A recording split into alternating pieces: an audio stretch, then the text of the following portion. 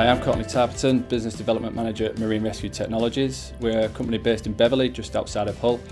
We were founded in 1975 and our core business is commercial marine safety equipment and man overboard solutions. We were founded in 1975 by a gentleman called David Marshall, Hull-born. He fell overboard off a commercial shipping vessel, and it was from this experience that led him to develop the world's first locator beacon. Principally, we're a personal locator beacon manufacturer, which is a device that will activate on entry into the water. So if a worker falls overboard, it'll send out a distress signal to pretty much every potential rescue asset in the vicinity. And with that comes life jackets. So along with locating, we look after the flotation functionality. So a person who goes overboard is going to be covered, they're going to be safe out of the water, and people are going to know where they are. I've been thrown in the water, like as a test. Yeah, we do some testing in the North Sea quite regularly. All of our MRT's products are designed and manufactured in Beverley in the UK. Our products are used worldwide. The commercial marine industry is global.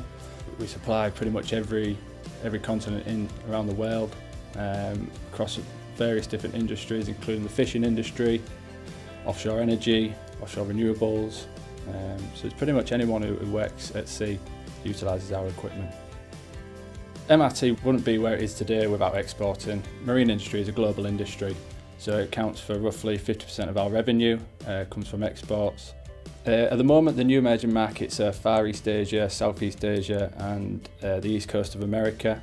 So that's predominantly where a lot of our offshore renewable customers will be working. So it's our target to be where our customers are. So we'll be looking at setting up a new reseller network, distribution network and service facilities in these regions.